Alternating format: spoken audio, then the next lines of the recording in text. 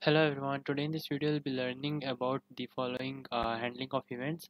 There are three types of handling of events: element triggering event, image triggering event, and system triggering event. Okay, so we'll be looking at each of these, and under these also some categories are there which I'll be discussing with the examples. Okay, so before starting, if you like this video, hit the like button and don't forget to subscribe to my channel. Your support helps me make more videos like this. Okay, so let's get started. The first one is element triggering event. Okay, so for all the events, the first thing what you have to type here is the monitor event. Okay,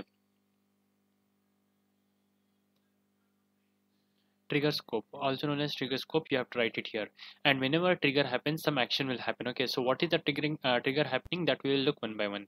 The first type of trigger is the click trigger. Okay, let's add the click trigger here. Whenever the click trigger happens, and it will ask me what button is pressed and where it is pressed. Okay, which button is pressed, whether it is the mouse button left, mouse button right, or mouse button middle, or and where it is clicked, that also have to indicate. Okay, so whenever this happens and it is true, at that time some activity should happen here, so I should get notified about it, right? So we'll add a simple message box which says hello. Okay, whenever this happens, it will be outputting a message box which says hello, and means that will indicate us that the activity has happened. Okay, so we'll be writing this one. Done.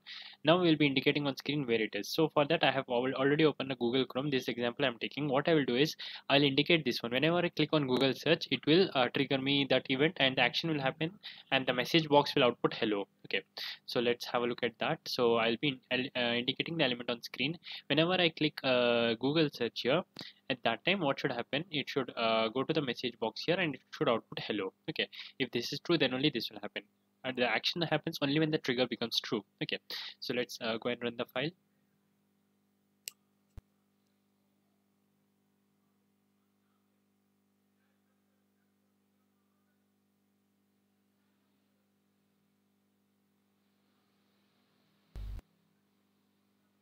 Wait till the UiPath orchestrator comes, and when it comes, then only we'll be able to perform whatever the activity you have to perform. Okay, now it's running. Now I'll be performing this activity. I'll be clicking on this one and wait. Now what it said hello. Okay, this will happen as long as the program runs, and the program runs as long as we did not stop it explicitly. Okay, so no matter how many times I click it, it will always show me hello. Okay, then you got the concept, right? So that's what about the click trigger. Okay, now I'll be stopping this one. Let's move on to the next one, which is the hotkey trigger. Okay, we are done with the first one, which is click trigger. Next is the key press trigger, which is the hotkey. We'll be taking an example of hotkey. The action will be same. Whenever the trigger will happen, the action remains same, just we'll be changing the triggering trigger options, and we'll be seeing different types. Okay, next one is the key press trigger. Okay, so let's have a look at key press trigger, what it does. Key press trigger means whenever a particular key is pressed also in a particular space. So what I'll be doing is, in this case, I'll be going to the notepad, and there I will be pressing some key. Okay, so whatever the key I want, I can press. For example, if I press enter, okay, enter key, if I press that, what should happen? Okay, I'll be pressing the enter key in this domain. Okay, when I press enter key in this domain, it will show me message as hello. So let's run this file and see. Firstly, it will take me to the notepad, and there I'll be pressing the key enter. Okay, so let's wait for the execution. Now I am in this one. Okay, when I have to click on enter, remember when this thing is visible, it's visible now, so I'll be coming here, and I'm clicking enter. Okay, now what it should trigger me, it should trigger me hello. Again, if I press enter, again it will trigger me hello. Then got the concept. Let's move on to the next one. We are done with the first topic. What's the first topic? Handling events and element triggering event. Okay, these two are done. Let's move to the next one, which is image triggering event. In image triggering event, we will be clicking an image, and then whatever the action has to be performed, that will be performed. In our case, whenever we click an image, it will output as hello. Okay, so let's add the image trigger. Click image trigger. Okay, there you have to drag and drop into activity. Okay, then you have to indicate image on screen. I've already downloaded an image which is the sunset image, and it has to be in the JPG format because WebP was not working for me. So anyways, for the better be on the safer side, just download a JPG image and keep it with you. Okay, now I'll be showing you how to work with this one. Indicate image on screen. When you click that, you'll be able to select the image how much ever you want. that should be acting as a place where you click, then that action should be triggered. Okay, this is the part of the image which if I click, the action should be triggered. So let's run this file and see. When I run this file, it should show me whenever I click that image, at that time it should say hello. Okay, so let's wait for the compilation.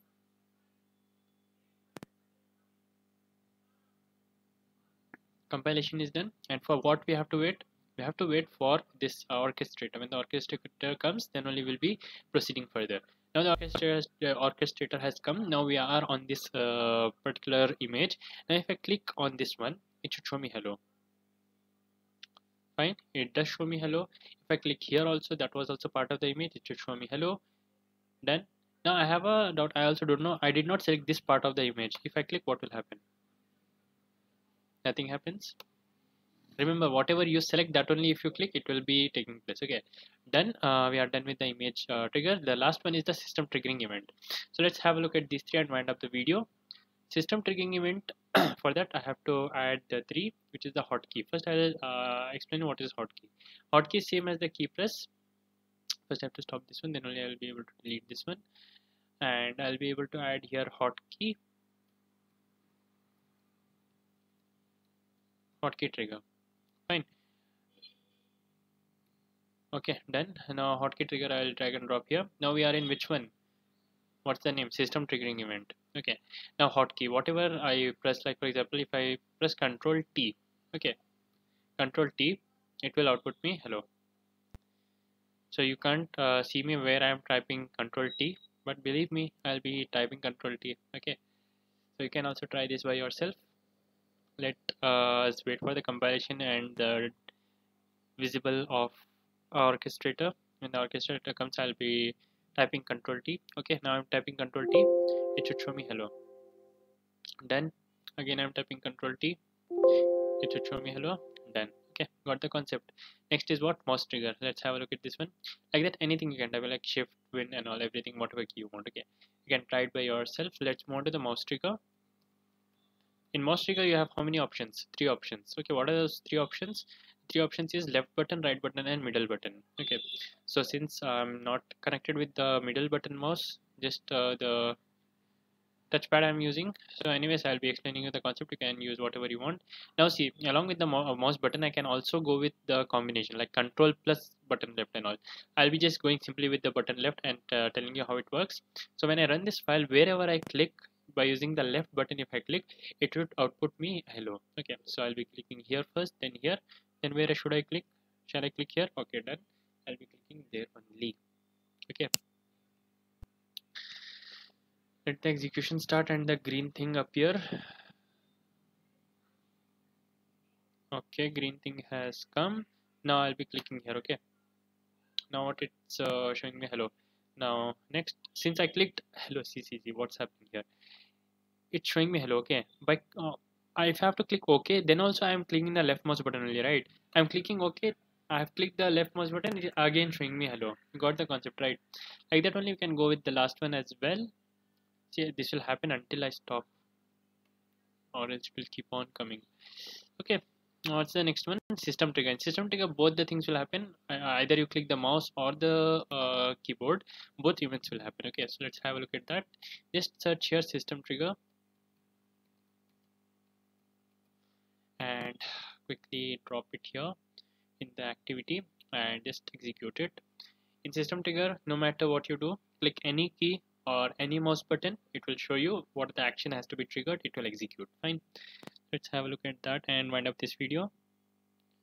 So make sure you hit the like button, subscribe to my channel for more videos like this. Your support helps me make more videos. So it started executing. The green thing has not come fast. Green thing. Okay, green thing has come. Now what we will be doing is I'll be clicking first by mouse. It's showing me hello. Done. And now I'll be again, it will show hello. Why? Because I've clicked OK. Anyways, you got the point, right? If I click O, okay, I'll be clicking O, a key, still it shows me hello. Done. You got the concept. That's all for this video, and make sure to like button, subscribe to my channel for more videos like this, and thank you so much for watching. I'll see you in the next one. This I have to stop. Okay, bye.